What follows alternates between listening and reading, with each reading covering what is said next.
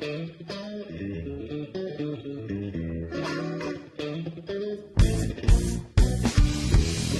for Truth Radio is on a path to explore other people's lives and experiences. Through our exploration, we can find answers that can lead us to feel passionate and excitement for our lives as well. Listen right here.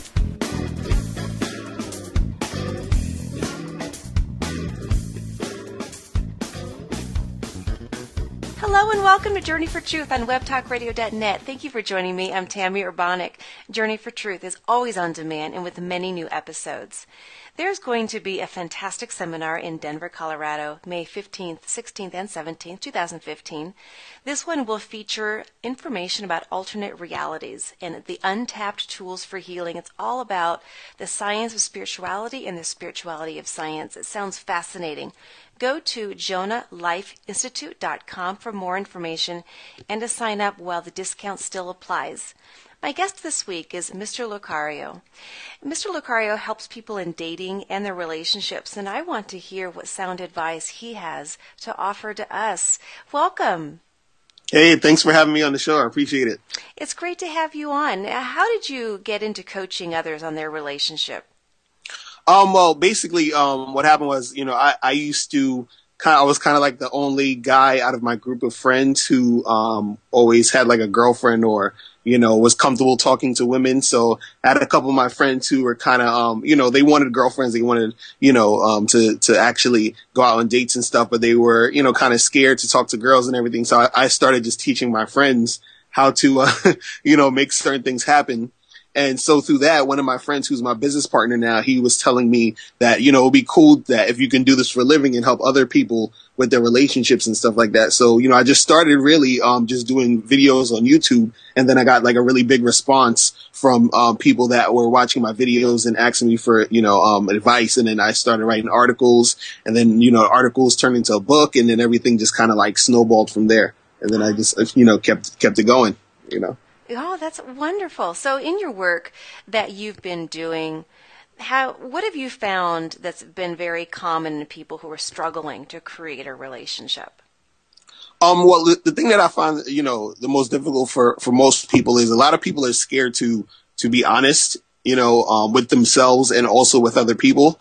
And, that right there is where all the kind of like the difficulty starts, because, a lot of people they're scared to be themselves because they're actually scared that they're not going to be accepted for who they really are and what they're really about. So they kind of, put on a front or will kind of like, put this mask on to basically try to impress somebody just to get, some affection or to get someone to like them.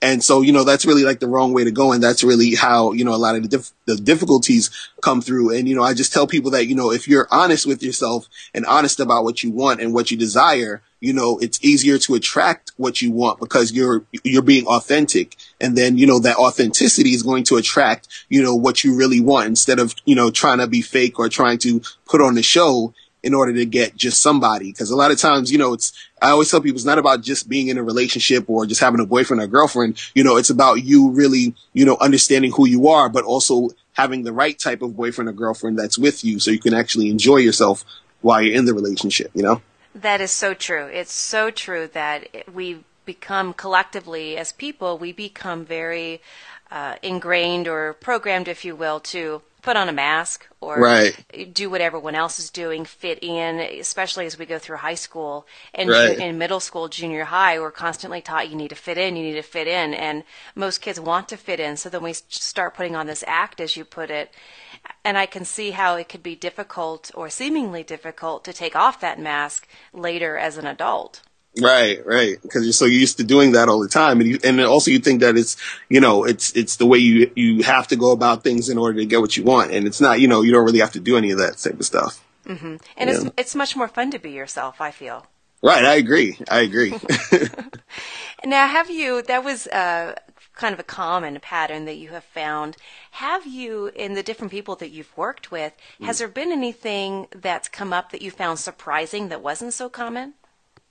Well, sometimes, like a couple of times I've found that there are actually people who are, in their late 30s, almost early 40s sometimes, who really never really actually been in a relationship or, I've met some guys that were, virgins and they're still in their mid 30s and stuff. So and it was like, they didn't want to be virgins, but it was like they never really had that much social interaction. So I was shocked that that was even happening. I had guys write letters to me that were in their mid 30s that, never really been with a woman, but they want a girlfriend. So that was like interesting. Or I've met women who were, in their mid 30s going on 40s who's never really been in a long-term relationship and they wanted that. So I was just actually surprised that was actually going on. I didn't know that there were that many people that were, that lived, like to 30s and 40s and still hasn't really, had that experience of dating and relationships and stuff like that.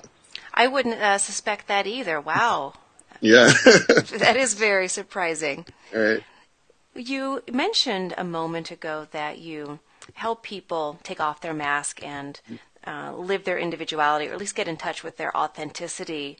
Right. How do you go about teaching people how to treat others? I'm sure that's part of it, being authentic, but really teaching others when they're in a relationship, or treating others, when they're in a relationship.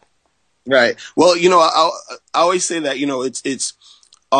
it's really by, it's sort of like you're sort of leading by example. So I always tell people, if you're honest with a person, or you're honest with yourself, but then you're also honest with the people that you're talking to, or the people that you're, want to date or want to have a relationship with, that honesty, it opens up the energy for that other person to be honest. Because a lot of times, the reason why, most people aren't honest or aren't forthright with who they are and what they're about is because they feel that they're going to be judged, or, people are going to have a bad opinion of them. But let's say, for example, if you're on a date with someone and you say something that like sounds kind of embarrassing or even sounds personal, that person might feel okay to also tell you something personal. So it's like, it's really just opening up that connection that's going to let, people really, be able to actually also be just feel good to be honest and express who they are. You know what I mean? So it's like when you're out there and you're talking to people and you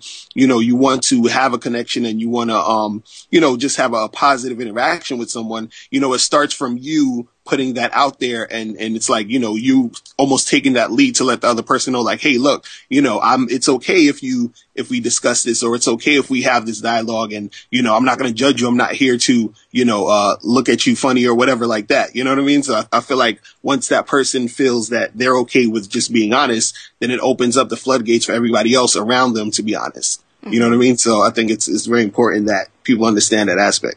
Absolutely. Honesty, I have found to be very crucial in a relationship. Right. And just as you were talking earlier, just being yourself and being authentic. And I can also imagine how scary that might be. I've met a lot of people who are very authentic, and I've met a lot of people who are so caught up in their mask and so caught up in this fake personality that they do judge and they do look down and they do ridicule. How do you talk people through that process of there are those situations where you are judged and ridiculed? Mm-hmm. Right. And it's one thing, it's something that, you kind of have to understand that the way society is, it's sort of, built like that. But it's like, as far as if you're aware of that actually happening, you can sort of, separate that from really getting to you emotionally. So basically, for example, if you're, having a conversation with someone and you're talking to somebody and, you're just being honest and you're being yourself, and then that person is judging you, you got to understand that, don't take it personally. You got to understand that person, that's just how they're used to, interacting with somebody. So that if you're aware of that, you can understand that you don't have to take it personally, but don't make that reflect badly on you and then feel like you need to be, back in your shell. You understand you have to just let that honesty shine through, because at some point that the reason why that person is judging you is because they're not comfortable with themselves yet. You understand what I'm saying? Absolutely. So it's like if you just continue to be you, and then, at some point that person might realize like, hey, this person's kind of cool. They're just, doing their own thing. And that it kind of rubs off. See, I always tell people the energy that you put out there, it's going to rub off on everyone else. It's kind of like sometimes, if you, I know friends who work at different, places, and they say like, sometimes if their boss comes into the room, into the office, it's just like this energy, if they have a mean boss, then that negative energy just, it takes over the whole room. If they have a nice boss, the energy, like where he's upbeat and everything else, it just takes over the whole room. So it's like the energy that you continuously put out there, it's going to really catch on. So that's why I say, it's best for you as the person to, for yourself to just keep that energy up and keep that honesty and that positivity out there, because then you can be the person that's influencing, those interactions. And that's how you attract more people who are, going to, eventually be on the same page as you. You see what I mean? Absolutely. Being authentic and having that, what you're talking about is having that deep level of self-confidence, or at least Right. working towards developing a deep level of self-confidence. And even when that ridicule and judgment does happen, because it will at some point in some Right. situations, just as you were stating, not taking it personally and letting it go. So important. Right. It's a little scary sometimes, but Yeah. still Yeah, very it takes important. practice too. It takes practice because, if you're a 25-year-old person, you've been living on this earth for 25 years and you've been dealing with, people not being authentic. You understand? So it's like you're Yeah. in a world where it's so many people who are not just, they're not being themselves. They're scared to be themselves. They're scared of being judged. But it's like once you're aware of that and once you have awareness of who you are, then it's really a blessing, to understand that, hey, I understand what I'm about and it's okay for me to be myself and it's okay for me to express myself, because once I do that, it's the authenticity is going to attract what I really, what I really want and what I really enjoy. Yes. Now, what about situations where you have found a person just really holds on to rigid patterns, usually from their childhood, and those patterns just keep getting in their way? Have you found those types of situations? Oh yeah, all the time, all the time. It's just like it's an understanding that it's something that has to be practiced. It's because the thing is that if it's a habit of thinking that we have. You understand? Like we have, like I always found it funny. Like I had a client one time, and he went on a date with this really attractive woman, and he said to himself, he was like, oh, I got lucky because I got to, like be with her. And all the other times when he would talk to women and he would get rejected, he would always blame himself. And I said to him, I was like, it's interesting that when you actually have a good interaction with a woman, you keep saying that you're getting lucky. But when you have a not so good interaction, or what you seem to think is not a good interaction, you blame yourself. So it's kind of like your pattern of thinking is saying, well, when negative stuff happens to me, it's my fault. But when good stuff happens to me, it's out of my control and I'm just getting lucky. You know what I mean? So it's like our pattern of thinking, it makes us think in a certain direction. So when a person has something, deep rooted from, years and years of feeling a certain way, it's something that needs to be consistently worked on as far as them, going in the direction of the positivity and of bringing that energy in a certain direction. So it's like, it's nothing that's going to technically happen overnight, but it's Right. something that you consistently work on. And it's all about awareness, because if you're aware of the fact that, I always tell people it's okay to know that, okay, well, I fear this, or I have issues with this. And it's good that you have the issues, because now you're aware of it. But so now that you're aware of it, how do we, fix this? How do we make this into a better situation? You understand? Right. And once you know that, that's what you can continuously work on and practice and continuously, go in that direction. And that's how you really get better. And that's how you get better results. You see what I mean? Absolutely, and consistency is the key that you were talking about. That if you have been if you've been stuck in a pattern for Right. 25 years or 30 years, whatever, you're not going to change that pattern by trying to just make a different choice one time Right. It has after 25 years of You're the right. same old choice. Exactly. Right. Consistency and really being aware, like you were stating. Let's talk about when people finally do create a relationship. They've worked for it. They're looking at their authenticity. Maybe it's not perfect and there's still some work to do there, but they've taken some steps. They're in a relationship, but now they're scared to stay in it. Right. Right. What do you do with that, or do you know where that comes from? What advice can you offer? Yeah, I mean, a lot of times people, it's kind of like, people are scared of success. It's that whole thing where, things are going too well and I'm scared something's going to go wrong. And, I always tell people, enjoy the moment of, while you're in the relationship and enjoy how it is and not really be scared of the fact that things are going good because, you want things to go good. You want things to thrive and to actually like, keep going. But also I tell people that, you have to enjoy the moments that you have in a relationship. And I think most people don't enjoy their relationships or they'll have issues in a relationship mainly because they're always worried about it ending. They're worried about it not going well. They're worried about what's going to go wrong. And they're not really enjoying the time that they have with the person.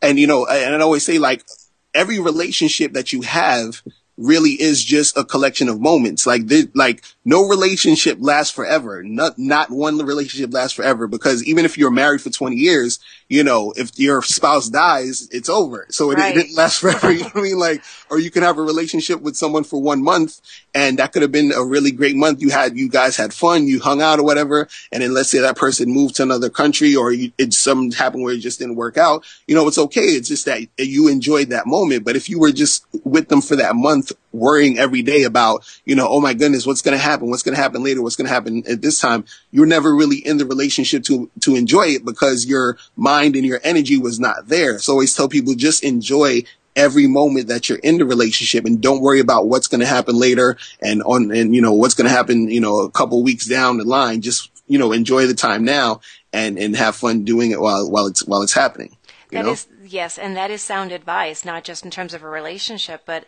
in terms of your relationship with your environment, your Right, relationship with right. yourself. It really learning how to enjoy what you have instead of looking at what you don't have or all of these horrible things that could possibly happen down the road. Right, exactly. And it makes a lot of sense that you have found that many times people are just they're somewhere else. Their mind, their energy is somewhere else, and they're not even really fully invested in the relationship. That happens a lot too. Now, Right. communication, that is really a hot topic for a lot of different folks. What advice can you offer for people to help them improve their communication skills? I would say one important thing that I think most people miss out on is that men and women we have like sort of different communications patterns, and I think that it would be beneficial for men to understand how women communicate and for women to understand how men communicate and see where we kind of like, cross paths in certain situations because a lot of times there's a lot of miscommunication, generally because, a man might be expressing himself a certain way and a woman just doesn't get it and she might interpret it as something more than it really is and vice versa. So it's like, I think that there has to be, an understanding from each, gender, like, okay, I understand, generally you guys are like this and women, you might be like that, but also understand the individual that you're with. Cause even though, we might be the same in certain aspects, we're still all individuals at the end of the day. So understand who you're with and understand, if you're being clear with the person that you're communicating with. Because I think a lot of times we're not, we might say some certain things or we talk about certain things and we think that we were being clear, but we weren't. And then that's where the miscommunication comes in. And then that's where the conflict comes in because we each weren't really on the same page. Mm-hmm. And I think that's really important that people understand that, once we're having this communication that we both are on the same page and we both know what we're talking about and where we're going with what we're saying, Mm-hmm. And communication is so important for a healthy relationship. I certainly needed to learn how to communicate effectively when I first Right. married my husband almost 17 years ago. And the first few years of our marriage, it was very much headbutting Right, right, right. because neither one of us were very effective in what we were trying to express. It was more of a reaction. And there was definitely this process of here's how I'm feeling, here's what I need, instead of here's what you're doing wrong or here's what you need to change, and really learning to discern the difference and also developing good timing, having Right, right. the best timing to have a conversation with someone when you want them to really hear you and what you're trying to That is say. true. That is true. And a lot of times, people kind of get their egos and their feelings caught up in the communication sometimes. And I feel like, it's very delicate how you have to communicate sometimes. So for example, like I had a friend who, we would go out and hang out sometimes, and then his girlfriend, she thought that, he was hanging out with, wanted to always hang out all the time because he didn't want to hang out with her. Like he was, so she was like, oh, why do you want to hang out with him? Don't you like hanging out with me and stuff? And he's like, no, so he had to tell her, he said, I love hanging out with you. I love being with you and I love you. But sometimes he's just saying, look, sometimes for myself, I want to hang out with my friends, hang out with my boys, and we have man time where we just hanging out with each other. So, he explained that to her. And, it made her feel better, and she understood, because before she was under the assumption that he kept coming out and hanging out with us because he didn't want to be with her. You know what I mean? So that was going on in her head. But the communication that he, the way that he let her know, like, hey, no, this is just something that I need some me time for myself and to hang out with my friends. And, it has nothing to do with how I feel about you, and I still love you and all this other stuff. So I think, when people, there needs to be that communication, because, I think I always say, one conversation can change everything. You know what I mean? Mm-hmm. So, because it's like, we have this resentment or we have this animosity because we're always assuming this and that. And it's like, you're assuming stuff, but what you're assuming might not be what's really happening. So it's really important to have that, conversation and see where things go. Mm-hmm. Most definitely. And then also that leads into another topic that comes up for a lot of different couples. There are some couples who have their separate time. They have their friends, they have their personal things they like to do, and then they have their couple time. And then you have some relationships where everything is couple time. Everyone Right. has their own preferences, but I have always found it important that you have your own individual preferences, your own individual likes and different things that you like to do, just to maintain your own sense of individuality. Right. I agree. And, I think it's people, where we are individuals, and when we come together to benefit each other. But at the same time, we're still individuals. It's the same way where if you have kids, you raise your kids, but at some point when your kids get older, they're going to, they're going to be out the house. They're going to probably get, when they get older, they're going to get their own place. They're going to get a boyfriend or girlfriend. So they're going to be doing all these other different things because they are individuals. And, it's like, even though we have these relationships and we enjoy each other's company, you still have to respect the fact that, the person that you are with is an individual, and there's going to be, some things that individual needs for themselves and, personally. You know what I mean? And that could be like, sometimes they need some space away from everybody. They may say, yeah, sometimes I just want to, go for a walk by myself and I'll come back and then we'll hang out. You know what I mean? And that could be what it is. And for that person, but again, it still comes up to communication, because, you just want to make sure that everybody understands like what it is, because for some reason, a lot of times, and people, they kind of take things personally because they look at the relationship like, well, since you're doing this, that means you're doing this because of something I did or didn't do. And, and a lot of times has nothing to do with the other person. It's just that, hey, this is what I like to do. And this is what I like to, make happen in certain situations at certain times. And it has nothing to do with how I feel about you or what's going on with you. And I think more people need to understand that by having, their alone time, or having like time for themselves, or having time for, stuff that they like to do individually. And I think that, should be discussed in a relationship. That should be something like, I feel like if you're in a relationship, you should know your boyfriend or girlfriend, likes to do this or likes to do that. Like, for example, my wife, she loves to like, ride her bike everywhere. Like, she's a bike rider, so she'll just go out and she's like, hey, I'm going to go, take a ride or whatever, and just to go do it. You know what I mean? And it's cool. Like, that's what she does. Mm-hmm. You know what I mean? And I like to go to the movies all the time. My wife, she's not really, like a super movie type of person all the time. So I'll go to the movies by myself and just be like, I'll see you later. I can go to the movies, and it's what it is, So she'll go ride her bike while you go see the movie. Exactly. Right. You know what I mean? So that's how it goes, Mm-hmm. Oh, I completely understand that. I love going for hikes, but not everyone in my family likes to do that. So, right. I go take 2 hours or hour and a half, and I'll go on a 5-6 mile hike, and it's all good. Right. So you've been on VH1, you've been on the Tyra Banks show. Talk a little bit about that. Yeah. So, well, I was on VH1 for reality show. Actually, it was back in the day called I Love New York. So it was actually like a dating reality show. And so I did a couple of episodes of that. And I was also on the Tyra Banks show for a episode where we were talking about scientific dating. And the question was, is there a way to break down dating as a science? And stuff like that. So we were, I was on the panel actually talking about, like if that's true or not, or what my like opinion on that. So that was pretty interesting. Oh, that's very cool. Yeah. Now you have a website. You said you have your YouTube videos. Where can people find your information?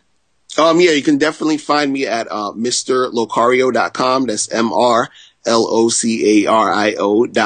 And if you go on my website, you can download. I have an ebook for men called The Magnificent 10 Crucial Dating Tips for Men. You can download that for free. And for ladies, I have an audio program called 7 Highly Effective Steps to Finding and Keeping a Man. So you can go there right now and download those. And I also have a membership program where I do a 45 through 90-minute dating advice tutorials every month for men and women. So you can definitely check that out on the members tab on the website. That's at MrLocario.com. Yeah. Excellent. Thank you, Mr. Locario, for being a guest on my show today. Definitely. I appreciate it. Thank you so much. And thank you, listeners, for joining me here as well on Journey for Truth on webtalkradio.net. Take a moment and visit my website, empowermentthroughhealing.org, and you can sign up for my free newsletter. Until next time, have a fantastic week.